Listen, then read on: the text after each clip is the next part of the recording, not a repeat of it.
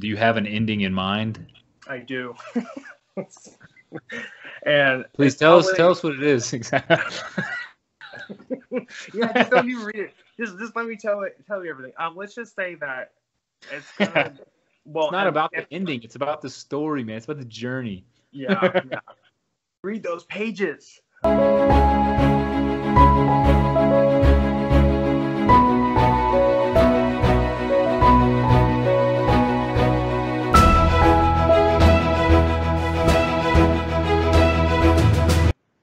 Jacob Rundle, author of Augur of Shadows, book 1 of the Destined series, joins me today on the UniWeb interview show. I'm your host, Matthew Whiteside, joined again by Jacob Rundle. Jacob, how are you doing today, man? I'm fantastic. How are you? Doing awesome, dude. Thanks so much for spending the time this Saturday to speak with me. I do appreciate it. It's awesome. So, you wrote Augur of Shadows. When did this book come out? So it was released February 26th.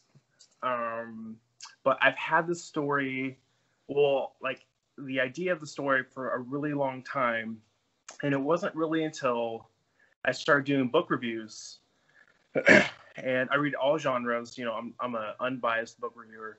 And honestly, I'm not bashing anybody that writes a certain particular pre and post apocalyptic type story, but I was just tired of seeing kind of the same thing, you know. Yeah.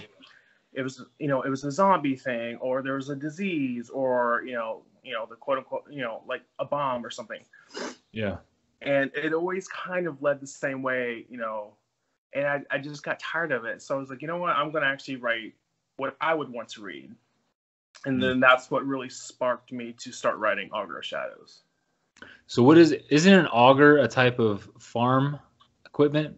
So that's one thing. An augur actually, the way that I use it is actually a ceremonial position in very old civilizations where it's not a normal seer. It's somebody who actually communicates with that civilization's deities. So it's not just a prophet. It's somebody who's more than that. So they're like a liaison between two different what am I trying to think of? Like two different like the gods and the people. It's he or she or they are, like, I don't want to say intermediaries, because it really is like, when you read the stories of Apollo and and his prophets, like they receive visions and messages, but an augur is somebody who actually, on the astral kind of metaphysical level interacts with that spirit or deity or whatever. Oh, that's really cool. So what happens in this book? So Augur of Shadows, it's a post-apocalyptic book. Right? Do you have a time frame set in this, or is this like an alternate universe type of timeline? So really, book 1 is I like to classify it as a pre-apocalyptic, just because it sets the foundation of Henry and his two friends, and they are burdened with this responsibility to literally bring forth the apocalypse. And this is where my twist is different. I'm using the apocalypse as kind of like a positive thing, and the woohoo, yeah, because like that, like I was saying earlier, that's kind of like, it was always used the same way, like, oh, it was a negative thing. But my twist is like, what if you had to do it?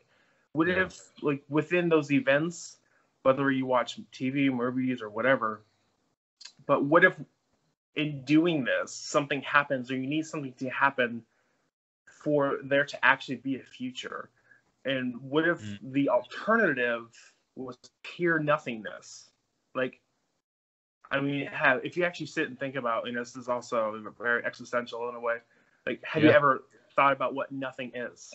You can't really, the human mind can't really process, you know what I mean? Like, you can't, like, that whole, it can freak people out. So these kids, and I call them kids because they're teenagers, they're kids, are told that they have to do this. Like, there is this primordial evil that even the current gods because my story, there's all different cultures, because this event will affect everybody. It's not just Christians. It's not just people who are atheists. It's literally an evil that has existed before time, ripping its way through the cosmos and just devouring everything. It doesn't care who you are or what you are. It'll go after, again, gods. It doesn't matter what it is. It just wants to eat everything for pure nothingness. There's no rhyme or reason for it. Okay. And so they are told that you have to, the only way to prepare or to ensure the future is to bring forth like a cataclysmic event, because within that process, certain things happen to help them. And I say help them because, I mean, I won't give it away, but there's just a possibility. I'm not saying that the series will have a happy ending, because it's not, that's not really realistic if you think about it. Right. Because of the subject matter. There's going to be loss. I mean, let's the happiest keep it 100. apocalyptic book I've ever read. You know, and exactly. And even a lot of dystopians, like, this event happens, and now this world is very like, what is that series? Hunger Games. Like, it's dark, but there's still, you know, like, happiness. But what if it wasn't that way? Like, right. let's try to keep it realistic. If this horrible event affects everybody, happens, there's still a possibility that the ending will not be happy. Yeah. So, these kids are basically, they're also guided by otherworldly beings, because I include, you know, not creatures, but characters from like the Haitian culture, the Latin culture, yes, the Christian culture, because again, this event will affect everybody. It's not just a certain sect of people. Right. And so within this process, they have to do certain things, and each book will basically be like one big task with subplots.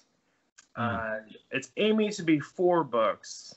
I say that now because I'm only on book 2, but it just, you know, how story just develops on its own. Yeah, definitely. So the whole premise of the story sounds fantastic, man. It's a really cool take on it. I can't imagine being these kids and having like to like, hey, we're gonna need you guys to end the world. How does that even? I mean, there's got to be some things that they're trying to set up events basically to lead towards this cataclysmic event. Exactly, and it's not like because they have this, you know, this quote unquote destiny now, is they still have to deal with like the mundane. Like Henry is a 17-year-old boy who just lost his father, and yes, my main character, Henry, is dealing with his sexual identity. However, and this is where my story is different, is that my character is gay, but it's not the point of the story. It's a facet of his personality, of his being. Right. So he lost a parent. He moved across the country. His mom's going, you know, she's dealing, and he's dealing with that. And now he has this on top of it. It's like the pressure from all these different angles. And the other characters are the same thing. They're dealing with, you know, Elena, the female character. She was abandoned by her family. Those feelings and emotions don't go away just because you have this other bigger burden. Yeah. Well, that's interesting. Like, because I feel like if I was tasked with ending the world for a good cause, you know, like, I feel like everything else would just kind of necessarily be put on the back burner for a while. And I say for a while, but it's like potentially forever. How do you go about it? Because that seems like it could be a difficult thing to manage to keep, you know, interested, right? Like to keep people like, why the heck is he worried about this? Like, dude, you got this giant universe-ending being trying to devour everything. Why are you worried about this stupid thing? How do you go about writing that kind of? So that is kind of one of the difficult things. Good thing I'm anal retentive in the fact that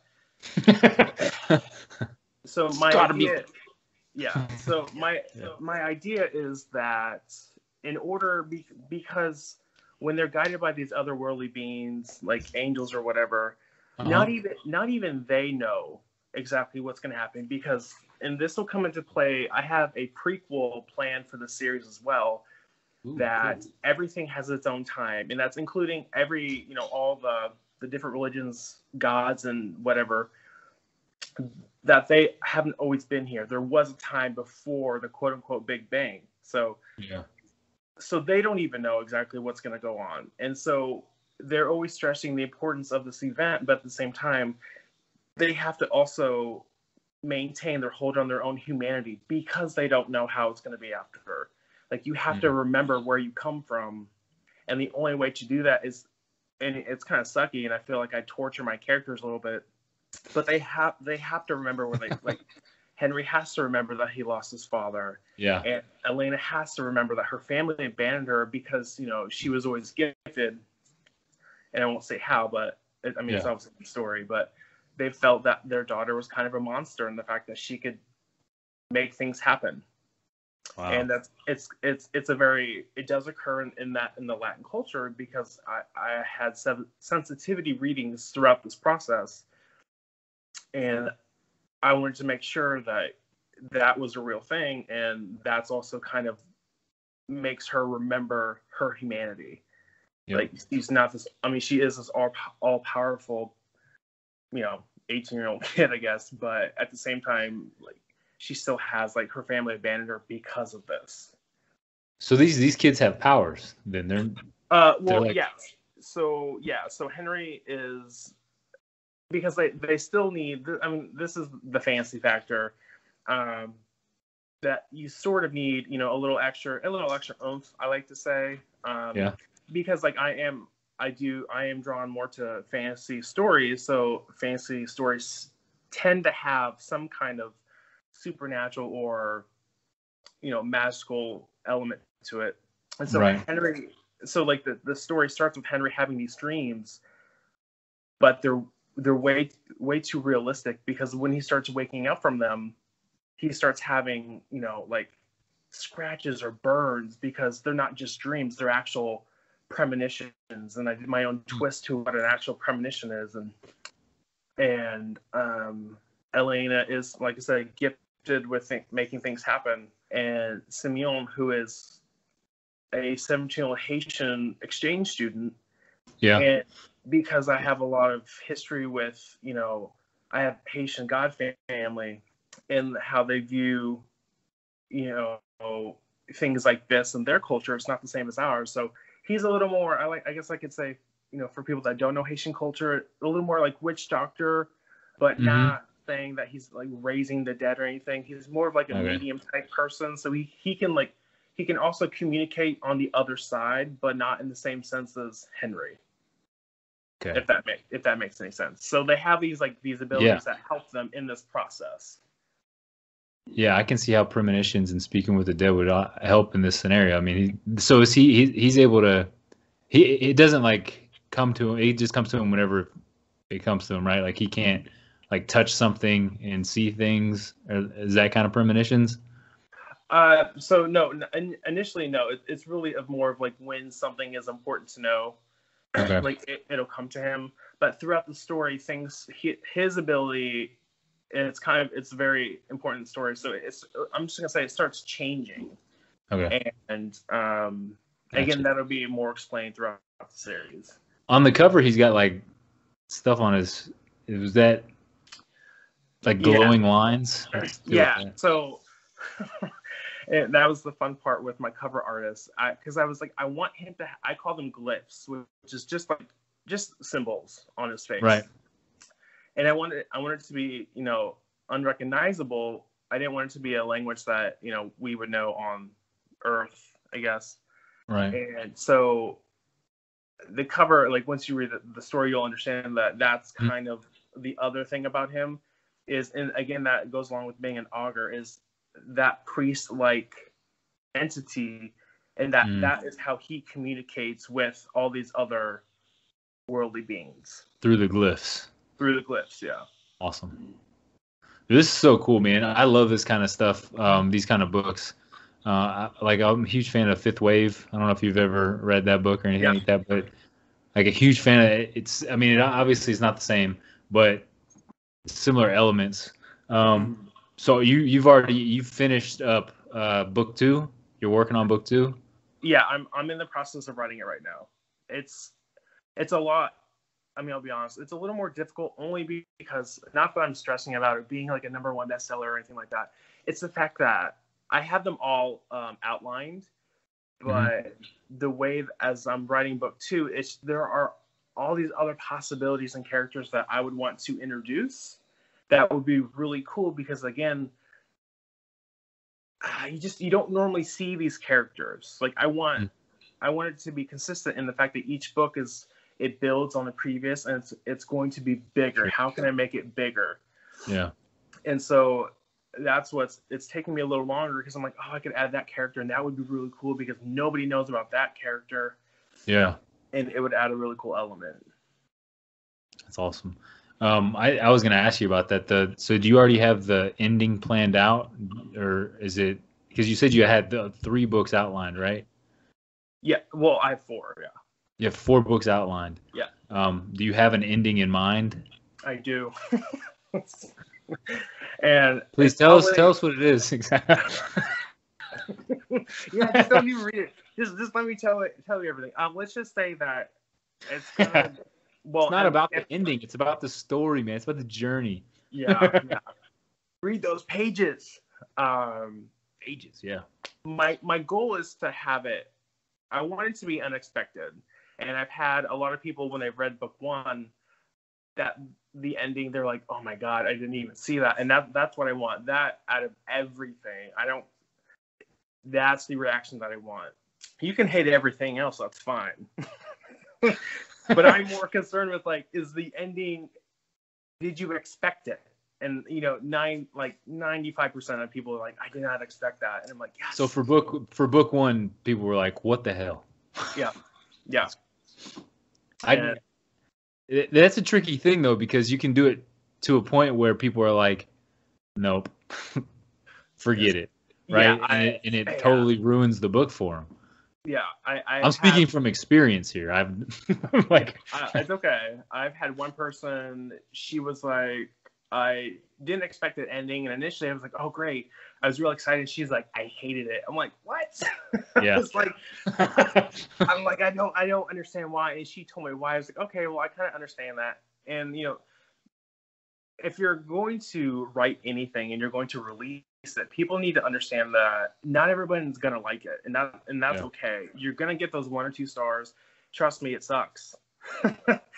I got a 2-star review. I totally understand, and she explained why. I was like, okay, well, I can't fight with you. That's your opinion, but it's you just got to keep going.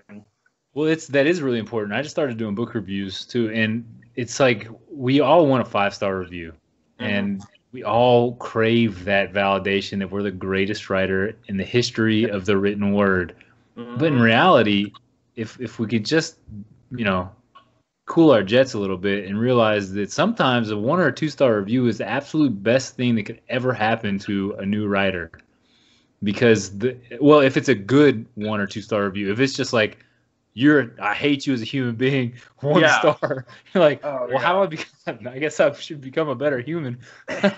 Yeah, like I didn't like the fact that your main character is gay. I was like, okay, well that's your problem. That's not mine. Like, right? They're like, you didn't advertise it as an LGBTQ book. I'm like, it's not an LGBT. It's not an LGBTQ focused novel. That's why I did not put it under that category. Right. I'm like, you're it's like having a fantasy book and there's like a romance in it. You don't call it a romantic novel. It's a fantasy book and there's just so happens to be romantic things going on inside of it. Yeah. They're like, she was like, I can't believe you did that. I'm like, well, that is your own insecurity, and I'm not going to get into a conversation as to why you were that way. That's between you, ma'am. Like, but thank you for reading my book. Yeah, thanks for your purchase. I really appreciate it. Yeah, I'm like, I don't care. I mean, no, it definitely can be tough though. but it's how did you feel when you first got that? Was that the 2-star review you're talking about? Yeah. When you first got it, what was the feeling like? Oh, I hated it. I was upset because you're right. I was upset. And here's another reason why. My thing is, if you're going to leave, even if you're going to leave a 2-star, I hate it when people rate something on Goodreads and then they don't say anything. Yeah. Like, I had to approach her, which makes, I don't know, like, why. Like, if you gave me a 2-star, that's fine. Okay. Tell me why. Like, you can, Right. if you don't want to look like a fool, then you can still put something like, I didn't like it because of the world building. Okay, that's fine. That's not going to help. But you need to say, what about the world building?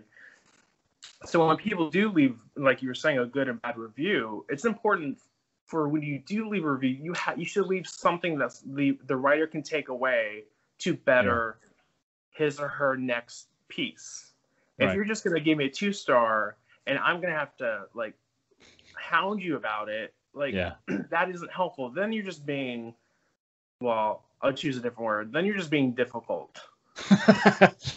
It's not helpful. It makes you look like a fool. It doesn't make me look like a fool. I mean, everyone else is at least saying something. I got a 3-star review, which isn't a bad review, from Sarah Bailey, and she was like, bam, bam, bam, bam. I was like, okay, cool. Like, I will take that under consideration.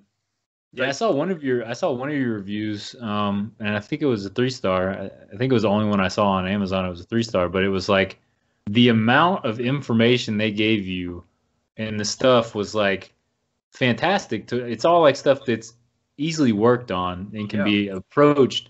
And as starting out as writers, and like for a first novel, like that's to be expected, and that's so helpful. You know, it's like I want that. I tell people like, kick me in the nuts if you have to. I'll take it because I want to get better. It's not. I don't want to just like. I don't want my friends to pat me on the back as I walk down the street looking like an idiot. You know, like. Tell me I need to know. That's something else for other writers or like new writers is your friends and family are gonna say that they love it. Yeah. they're just and that's fine, but you have to still have something in your head like not everyone's gonna feel that way. Don't feel bad about you, right? Because like after I saw that 2-star, I was like, oh, I was like, God, was my book that bad? Mm-hmm. But then after I spoke with her, I was like, it's not necessarily me. It's more her. So yeah, I know. I got a 2-star as well, and they said I was too cynical, and I was like, all right. I mean, they didn't like cynicism, so I didn't know I was, but it's like not every book is for every person, and I understand that. And that's something we all have to grow from. And are you taking that because the book just came out in February of this year, right? Yes. It just came out. You've already got a lot of good feedback. So let's talk about how the book has done so far. I mean, you said obviously the cover art's great. We talked a little bit before we started recording about the person you use for your cover art and your media and stuff like that. How has when you first put the book out, like what was the marketing strategy? What was the book release like for you? Did you have one? Oh no, I did. Oh, I'll give you the tea. So I did for months. I did tons of marketing research. Yeah. I was asking people on BookTube, YouTube, WriterTube, or AuthorTube, I should say, and like I would ask everybody, what did you do? Like, what's the best way to do it? Yeah. Now, ideally, everybody thinks that they're going to have a #1 bestseller on their release day. It can happen. I hit #4, but my book was in a. Nice, I'm not gonna say it's a difficult category, but there are tons of urban fantasy novels, and I knew that. But I created my street team, and I wanted to do a giveaway. All these things to try to pull people in, and I asked everyone, on Twitter and Facebook, Instagram, Tumblr, like, hey, if you want to be on my street team, and ideally, for your first street team, a lot of people, they just basically take everybody that wants to join the street team. And this is why I will tell you to not do that. Okay. So I had tons of people join my street team. I'm gonna say only about like 20% actually did anything, and so that was frustrating. Real quick, when you say street team, help me out here. What exactly are you referring to? So a street team is a group of people. Now everyone can do it differently, but what I wanted to do is, so I created this group on Facebook, and I uploaded all the promotional stuff that I've been using, and I gave everybody a free copy of an e-copy of my book. So what you want to do is you want to have them all read your book, and then on release day, leave a review on Goodreads and Amazon. But what they have to do is, because you need that verified purchase so that Amazon doesn't strip that review away.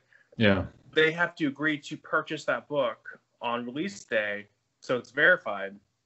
Right. So on release day, they will leave a review. But within that process, and this is how it's different among everybody, is that you can do like another giveaway for your street team if you want to. But I wanted mine to like go out there and like on their own Tumblrs and Instagrams and Facebook to just promote my novel, because they might have reach that I don't have. Yeah. And so before it all started, I was like, oh, this is perfect. I have all these people, they want to do it. And as the street team, team leader, you have to monitor all that, because I gave them all a free copy of the book. And within my disclaimer of signing up on my street team, I was like, you'll have to do this, A, B, C, D, and E. Like, this is what you should be doing. If you want to do it, that's great. Sign up. If you don't want to, I understand. But don't sign up and then not do anything just for a free copy of a book. And, that's what happened. So I learned a lot. And even though it sucked, but at the same time, I'm like, okay, well, now I know what to do and what not to do next time. Yeah. How many people were in your first team? How many people did you have? It was, well, initially there were like 45 people that signed up. Wow. So to me, and again, I was realistic. I was like, this is my first book. Nobody really knows my writing style yet. Nobody really, I mean, I'm on Twitter a lot, but not everyone knows like my material. So I was like, that's still a good number in my opinion. Yeah. And I would say about 20% actually partook. So yeah, but I feel like a street team is still good for everyone, because not only because I did a blog last week or 2 weeks ago about what to do, what not to do for a street team, and somebody asked me, what's the benefit of a street team, and I gave her reasons why. I was like, well, you obviously didn't read my blog post, but it's like, I mean, right here. Yeah, exactly. But let me tell you why. And she's like, well, that's not good enough. I'm like, well, I'm not here to convince you. I'm just saying this. If you want to do selling a street team. Yeah. like you're doing an infomercial for him or something. Exactly. I'm not getting paid. I wish I was getting paid for this, but I'm not. And we cut a boat in half. This is a great infomercial. And she was like, how does that benefit me as a reader? One, you're helping another writer. She's like, why would I want to do that? I'm like, I don't know. Why do you buy J.K. Rowling's books, or why do you read Sarah J. Maas? I don't know. You're helping another writer. I don't like. It's not, honestly, it's not a hard concept. So I just kind of stopped tweeting, because I'm not going to get into an argument. Yeah. Over you got to be careful with that stuff, man. It can escalate quickly. It really it can, because I spent 8 years in the Navy and I know how to defend myself. So so I had to stop, because I'm like, this is just pointless. Like, she obviously doesn't want to be a street team. I'm not asking her to be on my street team. Some people just don't get it. You don't have to do it. This just like all the research that I did months prior saying you should make a street team for your book. Yeah, that's a great idea. I can't imagine why it wouldn't be beneficial to have people read your book and give you reviews on the day it's released. I mean, reviews are like the lifeblood of writers. Like we just talked about, they're so important for us. Even 20% out of 45. I mean, the 80-20 rule. 20% of the people do 80% of the work all the time anyway. So it's like, kind of can expect that, but that's still more than if you didn't have a street team whatsoever. Exactly. So. Exactly. I'm gonna check out that blog, and then I'm gonna tweet you How does this help me? Excuse me, this doesn't help me at all, sir. Did you read it? No. I'll just refer back to the blog post. Like reread. This is too difficult. Then it's probably too difficult for you to understand. So don't do it. Like it's not really a hard concept, honestly. It's fun. It's interactive.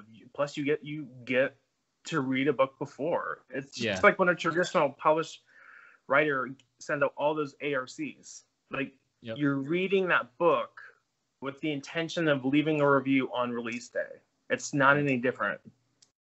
Right. How did so besides the street team, what else did you get into for marketing? So that was probably the biggest thing. It's just kind of like also, time tweets. A lot of people talk about time tweets. And I didn't really necessarily follow that. I just kind of like once a week on the same day, I just kind of like, Augur of Shadows, February 26th. Because I'll be honest with you, on Twitter, it's really bad when people do nothing but promote their own book. Like there's no other content and it's annoying. And I'll be honest, I will either block you or mute you. Like,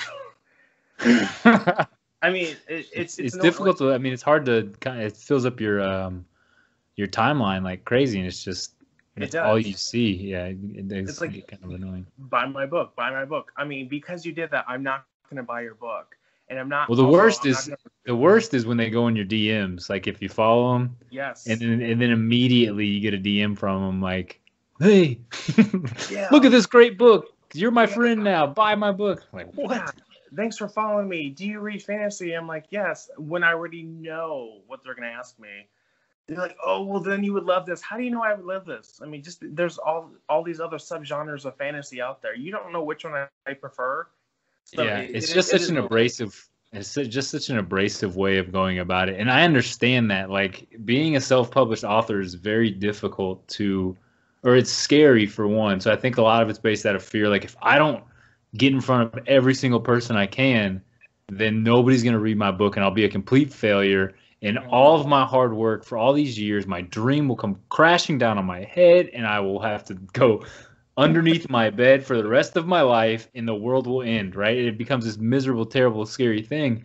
In reality, it's I mean, that's pretty accurate, right? No, it is.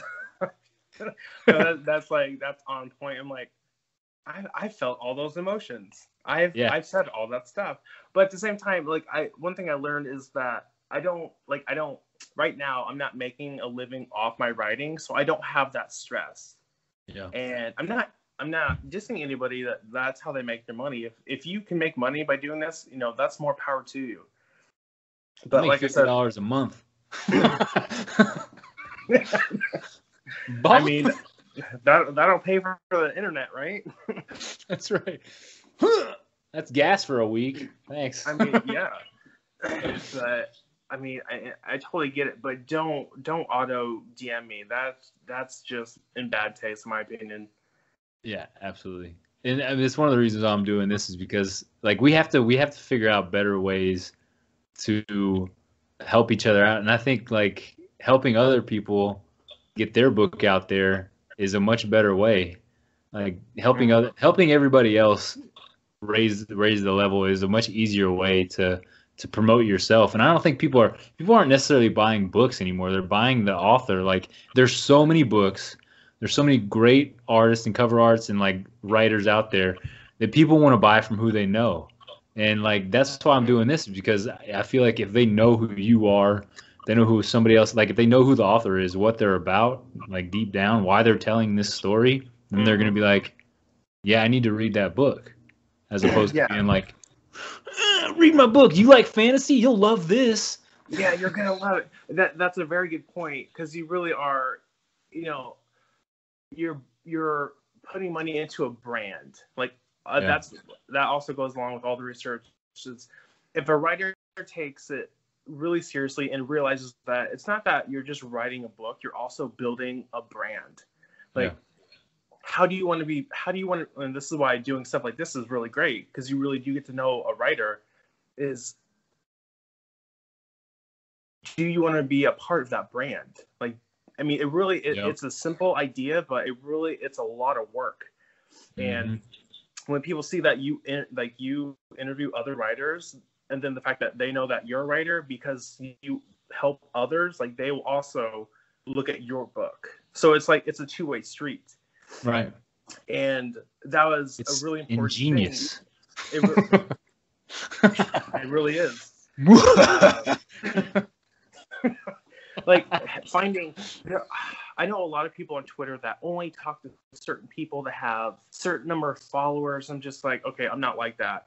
I'll talk to whomever wants to talk about my book, and this at the same time, like we can talk about your book. It's not just like Jacob Rundle time. It could be, both. Yeah. So that's the whole part of building a relationship. Like we forget that the internet's a great place for building relationships. It can obviously be a very tumultuous and like dangerous, volatile place, but in the end, it's a literal translation of, we all think we're this you're talking about like existential and metaphysical, like we're this oneness in the universe, right? On Earth, we're literally in this oneness on the internet, and if we could just realize that we're all connected via this however the internet works, I have no idea. If we could just realize that we're literally connected and be nice to one another, then the world could be a whole lot better, a whole lot nicer place to live in, and we could all be happy. We could all do the things we love to do without being, attacked or criticized or whatever it is. And also to go along with that, if people would just realize that there's enough room and space for everybody to be successful. Yeah, man. And that you can really, I don't say anything on Twitter, but you can, I mean, it's because I'm on Twitter the most, you can really see who actually cares about helping other writers. Yeah. Like somebody will tweet something like, oh, I don't have any experience with this. If I go on there like, oh, A, B, C, and D, you can do these 3 to 4 or 5 things. But then there are other people like, oh yeah, that's really difficult. I had trouble with that. I'm like, how are you helping anybody? Yeah. Like, are you do you actually care, or did you just want your name to be on your comment, your name to be on that? Yes, and that's so annoying. And there's so many times when I've had to back away from Twitter. I'm like, I can't do this. Yeah. Because I'd rather help somebody than just have my name out there in the mist. It's annoying. Yeah, it can definitely get to be one of those places where if we let it and drag our own thoughts down. And I do try to tweet up here as much as possible, but I'm pretty nonsensical, so I also send out some pretty stupid shit. That's fine. But it's fun. I think that's my brand. No, that really that is your brand. That's the type of person that you are, and I feel like that's way more authentic than someone who puts up this facade like, oh my God, I'm here to help every writer. I'm like, I don't see your name anywhere. I don't see you helping anybody other than posting your damn book. Yeah. Oh my God. But it's such a good book, day. Jacob. It's so good. If you would just read it. Yeah, you don't have to tweet your book to me every day. They're like, but you have almost 6,000 followers. So what? So what? That doesn't mean I want your picture up on my thread for the 20th time this week. Marketing. It's how we market, man. It's a fickle bitch is what it is. It is. It can be difficult. So let's talk about writing. So when you obviously said you had a 9-to-5 job, so you're working Monday through Friday, 9 to 5. When do you find time to write these stories?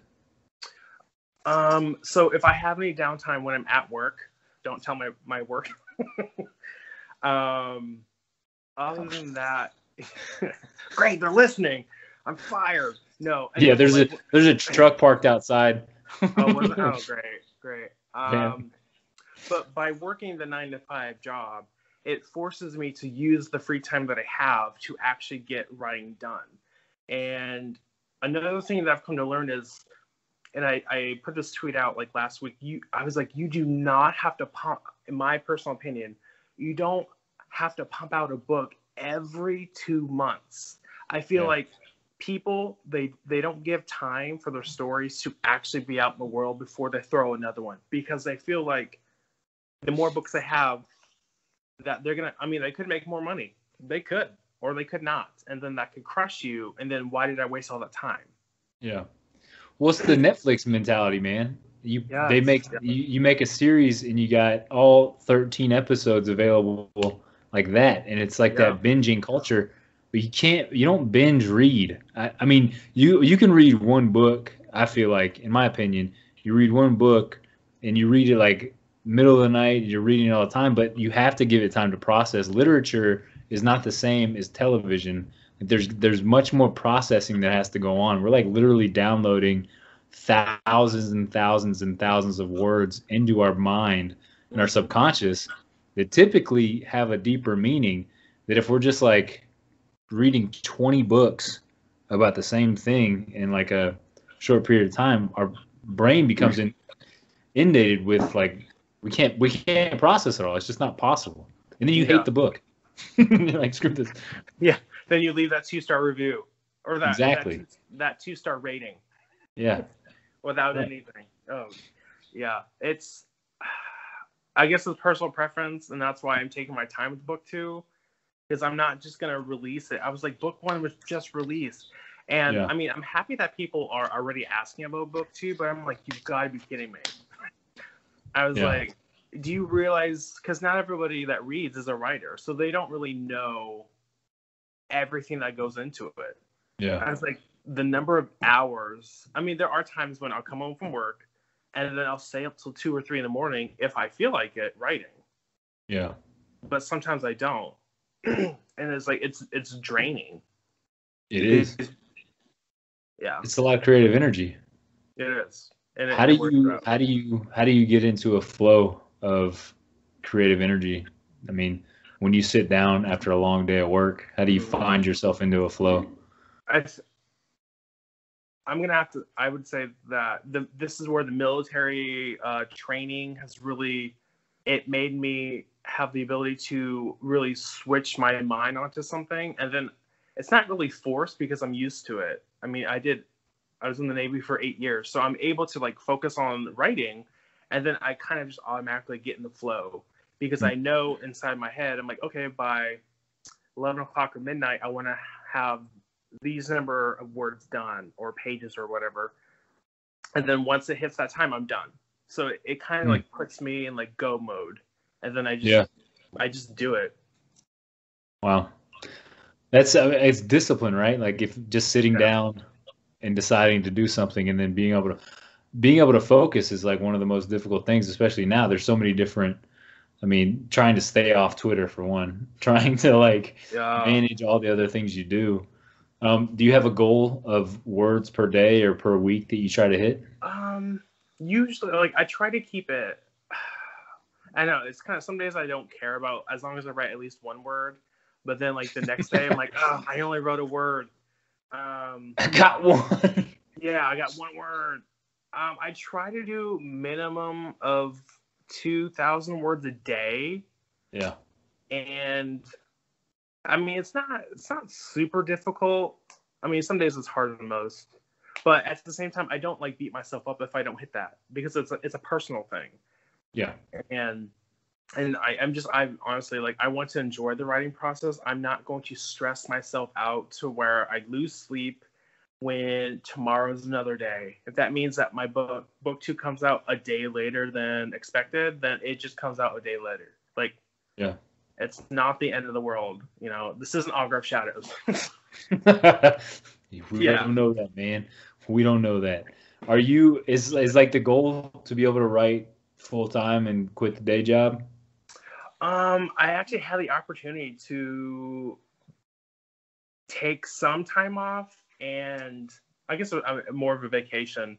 And I was in that mindset. It's like, okay, I'm going to treat this as if I was a full-time writer. I didn't have to go to work, and I'm just going to do it. I hated it. I would be one of those people. I hated it because that is honestly when I was the least productive I've ever been. I don't know why. I guess it's more because I'm used to working the 9 to 5, and then, like I said, my mind switches. It's writing time. It's more like a machine.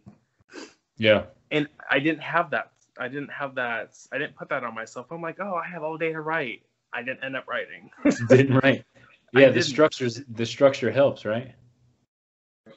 Yeah, for me it does. And some people, like, they love it. They want to be able to stay home all day and write. I'm just not one of them. And that's okay. Not everybody has to do that.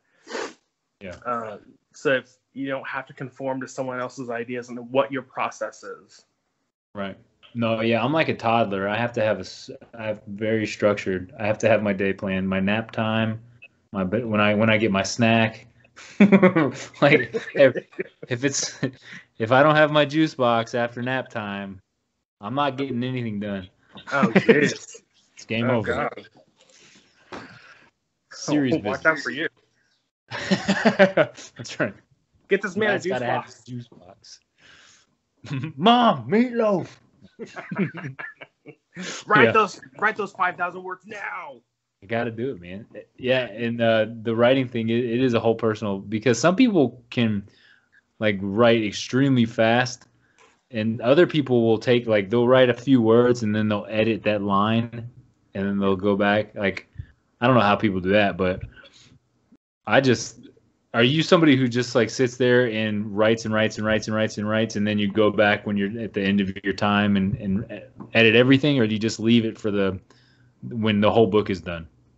I try to wait until the whole book is done, because, like I said, your story, whether you outline it or not, your story is still going to evolve and it's still going to change. Yeah. I don't know one writer who says that they never change anything from their outline. I think that's complete BS. So by going after doing that writing session, I don't know, I just feel like that's just too much stress, that when you're writing that during that session, some people, or I would be like, oh, I gotta go back and edit all this. I'm like, no, just wait till it's all done. So then you can just do one wave. Well, you're going to do multiple edits, but just one continuous wave per edit session, if that makes any sense. Yeah, it does. Yeah, and I guess the only thing with that is if you have to change, if you have massive changes, like if there's something in the beginning that doesn't tie into the end. I remember for the first one I did, I was like, oh my God, the ending doesn't fit the beginning. Like, what the hell am I going to do? Mm-hmm. I mean, it can be an easy fix, but it can also be really scary. So yeah. But yeah, if you change it, if you're not careful, and even though the beginning matches the ending, that doesn't mean that it's still cohesive with the whole story. You know what I mean? Right. That's why I wait till it's all done. It's oh, I don't want to do that. Yeah. Well, Jacob, man, I really appreciate your time on the Uniweb interview show with me. And Augur of Shadows is out now on Amazon. You can buy it in paperback and digital download. Is there anything you want to leave the writing community with, or anybody out there watching? Final last words? Not ever, but for. You just have to enjoy it. Enjoy the writing process, even the awful editing revision part. It's part of the whole package, and do not compare yourself to other people ever, or try not to, because we're human. Just don't do that, because it's gonna hurt you in the end. Yeah, be you, be as you as you can be. It's awesome. That's right. Well, Jacob, thanks again for your time, man. I really appreciate it. Links to all your work will be in the video description below. Thanks for coming on the Uniweb show, bro. Thanks for having me. Internet high five. I mean, all right. Yeah. Thank you guys so much for watching this video. If you would, subscribe to the channel and hit that notification for the bell. Uniweb, we love you. Love you. Uniweb.